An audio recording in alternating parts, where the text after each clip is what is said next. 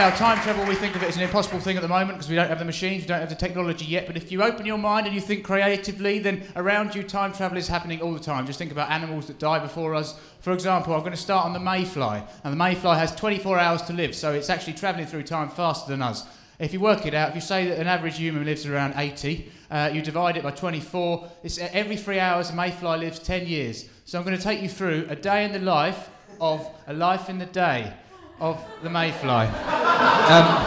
Okay, 8 a.m. till 11 a.m. It's the first 10 years, so it's childhood. So he's got to strip it down to essentials because he's only got 3 hours, so he just wanders around smacking his head on things. He learns very quickly that soft, warm things good, pointy, hard things bad, and that's childhood done.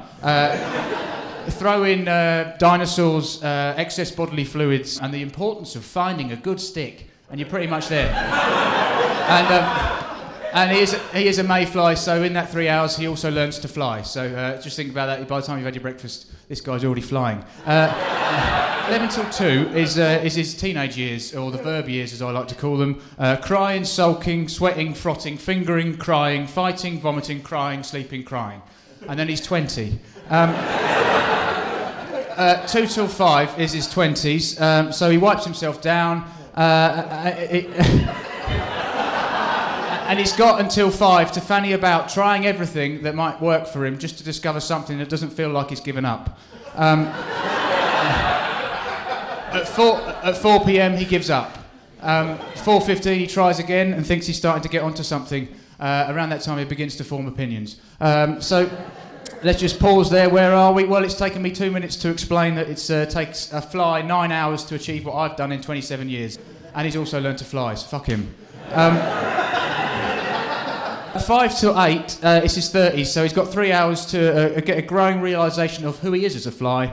Perhaps a desire to settle down, maybe lay some eggs, watch them grow for a bit. 8 till 11 is his 40s, so he spends too long watching the eggs grow, begins to realise that he's dying.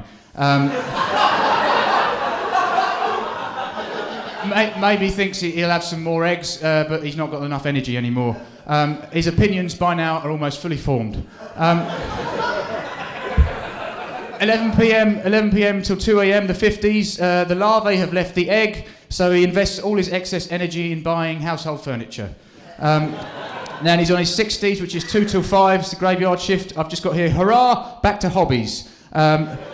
Rediscover the importance of finding a good stick. And then 8 a.m, he's dead, eaten by a trout. Thank you very much, ladies and gentlemen. That's,